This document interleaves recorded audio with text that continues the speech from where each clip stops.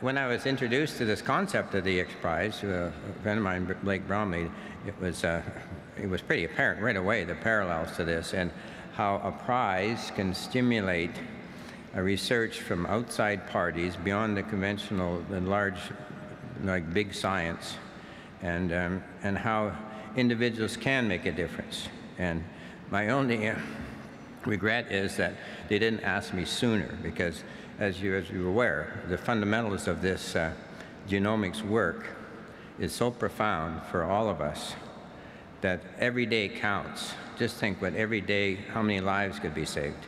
We've got to get this moving as fast as we can. And it was the easiest decision for Marilyn and I to make when we heard about this, to get this going as fast as we could. And you know, it was, I must congratulate the Xprize Foundation, the people, particularly Peter, for all the work that they've done. And it's thrilling to see the energy that is shown by all members of the team and the board. And I know it's going to produce a new form of medicine. Like say, it's a rebirth of medicine. And I just feel so privileged, and I know Marilyn does too, to be able to be part of this. Thank you very much.